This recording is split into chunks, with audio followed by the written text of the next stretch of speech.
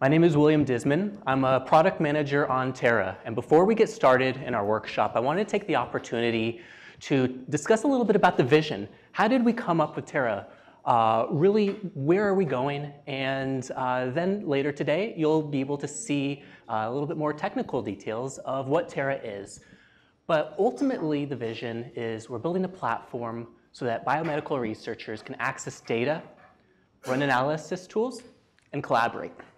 So I want to propose a challenge. When you look at life sciences today, it really has transformed into a data science. And how we got here, since we've been sequencing the genome, more and more and more data is available to us. And it's accelerating. We're collecting more and more genomes, exomes, and the power behind this is really transformative. But it creates a few different challenges for us. Really, there are three major challenges today. One is data is getting so big. It's very challenging to manage. Two, it's in a lot of different disparate sources. Every institution has different data. And then three is it's getting very challenged to collaborate off of this. And so ultimately, how do we get to the next step? How do we evolve and how do we solve with these challenges? And modern problems require modern solutions. So really, I want to talk a little bit about the power of the cloud. So today, the challenges that I introduced to you really are built within the traditional way of how we've been doing things. But when you look at the cloud, and really the power behind this is that it really brings researchers to the data. So it's a better and easier way to collaborate across a lot of different data sets. It's a lot easier to manage the data, and it's a lot easier to share the data. And so it's a centralized location rather than having a lot of disparate sources. And really the goal here is to be conducive of the collaboration and be able to enable the research behind just the growing amount of data that we're collecting. And there's a lot of improvements that we can make here. So let me talk a little bit about how clouds can be elastic. So imagine you're crunching your analysis and you have a deadline and you're on your computer, you're ready to run your analysis, but you're in a queue now. So everybody is running the same analysis or similar analysis at the same time, and there can really be a bandwidth constraint. And so on the left, you can kind of see what a queue looks like. So this is a real graph of our sequencing center and what it looks like as we're processing the data. And so the beauty behind the cloud is we're able to scale. So no longer are we having to wait in queue to get our analysis done. We can get this done on the fly.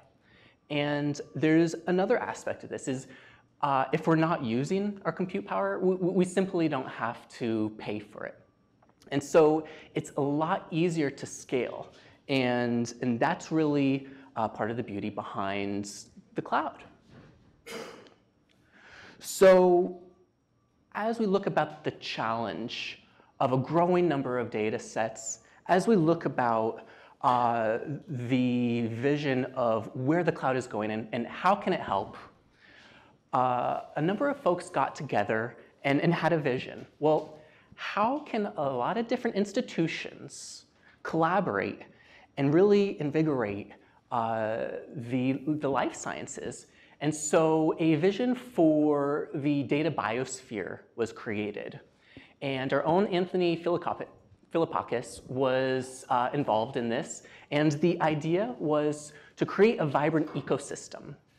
And there's a number of different principles involved as we build this ecosystem. four major ones. How can we scale this? One, we want to make sure that it's modular, really easy for collaboration there. It's community driven. A lot of different institutions want to work on the same data. They really want it to build that collaboration. And open. The nature of what we're doing is we want it to be open source. We want others to be able to come in, contribute, and be able to grow with us. And standards-based, which I'll go over a little bit about this. So here's the ecosystem behind the data biosphere. There's a number of institutions that are collaborating actively, from Vanderbilt, University of Chicago, University of California, Santa Cruz, Verily, who's just across the street, and us. And here is our vibrant ecosystem built behind the standards of the Global Alliance for Genomics and Health. So how can we actually all collaborate, though? So as we look into what this ecosystem is, all of these different institutions have different projects that we're working on. And it ranges from the Human Cell Atlas, the All of Us with the NIH, even things such as the NIH Data Commons. So with all of these different projects, really, how do we collaborate? How do we bring this all together? And that is Terra. Terra is the centralized way for all of these data to come together. So to introduce Terra, it's really great to step back and look at what are the four major things that we're looking to drive. Well, one, when you come to Terra, you're able to find the data. And we'll go over these in the workshops later. Then, once you're able to see the data that is right for you, you're able to access it, get the right permissions. And we'll talk a little bit about security, which is very important in this. Analyze, so you can do it in a very easy, interactive manner. And then sharing. Like I had said, really, we really want to enable collaboration. So how do we do this? So let's step back. Let's look at that first step in the funnel. How do you find your data? You could easily go today and look at a number of data sets that are very powerful. So you could be looking at the ENCODE project or 1,000 genomes through the NHGRI. You can look at AMP Parkinson's disease. These are just a small amount of what's at our fingertips. But you're able to just go right in and easily access these powerful data. And you're also able to share. So when you're able to complete your research, you're able to introduce this new data set. Now that we're finding the data, and we'll go over into further detail of the power behind the different tools that we have with this data, but here's just a small list of what we're able to do. So now, next we want to analyze the data. And again, the power behind the cloud, the power behind what Terra is working on is it can be very interactive. And we'll go over Jupyter. So for those that are not familiar with Jupyter Notebooks, it's a great way to have an interactive analysis, share the data in a very collaborative manner. And it's a very easy ecosystem to set up. Now, we should also talk about workspace a little bit. You can picture this as somewhat of a sandbox of doing your research. And you're able to pull in your analysis all through your sandbox, but I want to show you, before we get into the details, what that looks like. So here's an example. You're able to quickly do all of your documentation of this and have a lot of different abilities to organize where you're going with it and run your analysis. So I talked a little bit about notebooks. Here's a great example of what an interactive notebook looks like. You could run it in R, you can run Python, all within this simple collaborative tool. Now, you're able to also see what we call a showcase. There's a lot of different workspaces that are at your fingertips, and you can see what different research is being done, so you don't have to start from scratch. You can get some great examples to get running with. And here's just a small example of the different types of examples that will be seen. Now, the last part of here is collaboration. I wanted to mention, and I'll continue to talk about privacy. So as you build your workspaces, they're private by default. But it's fairly easy to give others that are collaborating the right permissions to do what's necessary to run the research. And you're able to easily control who's accessing this data. Now, it's also very flexible. There's a few modes of computation that you're able to leverage. So you're able to build just one large virtual machine. Like I had mentioned, you can run R or Python in your interactive notebooks. Or you could do larger scale analytics. You can leverage BigQuery. Or let's say you have a lot of jobs and it might take a while. Well, you could do batch computing. So very flexible in this manner. So when you look at what's behind the scenes, we're certified FISMA moderate, which really means that we're leveraging the utmost in security and privacy measures. And we're able to configure our resources appropriately, so you're able to work within this space. Now, last is, well, how much does this cost?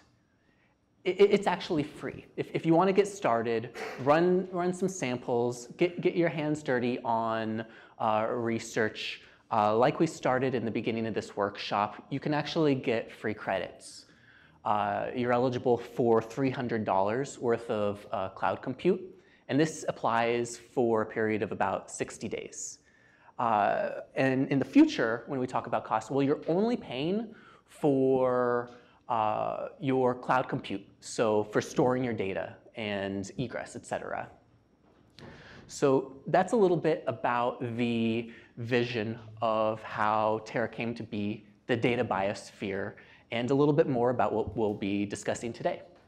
So in conclusion, really what we're trying to accomplish with Terra, we want to make sure that we're spending time doing our science and not wrangling the software. All right, thank you. Any questions? You were mentioning security and FISMA, which I'm not familiar with, but one example of a real problem is called dbGaP. Are you familiar with dbGaP? No. Okay. So the question was, does Terra give me a way to access and store dbGaP files? So dbGaP data is stuff that's supposedly potentially identifiable. There's a high level of security required, and it's a real pain in the neck to set up something that's a place to store the data that's acceptable to them. And I was wondering if Terra is such a place. Okay. So one of, I believe, the data sets that Terra stores that does require dbGaP access is the TCGA data set, which Terra stores, but also has the ability to connect to dbGaP so that you can connect your Terra account to your dbGaP authorization. So we have that method in place. There's a talk first thing in the afternoon where I talk a little bit more about security. So we'll dig into that a bit more. I have a related question. If you have to put your data into dbGaP, can we do it through Terra? Can you submit to dbGaP? So I don't personally work with dbGaP data, so I can't for certain say, but as long as the data exists in a cloud Google bucket somewhere, you can use the data in Terra. I want to submit to dbGaP. I'm not sure. So I have requested data from dbGaP as well as EGS. So if I, so my PI already has the new project. So if I, so do I need to request cloud access from them, from dbGaP and EGS? So what you would do in Terra if you need to access dbGaP data is there's a link in it to allow you to connect your account to your dbGaP authorization. So you would do that. As far as the billing account, you can also link to your PI's billing account so that you can have whatever costs associated with the cloud go to that.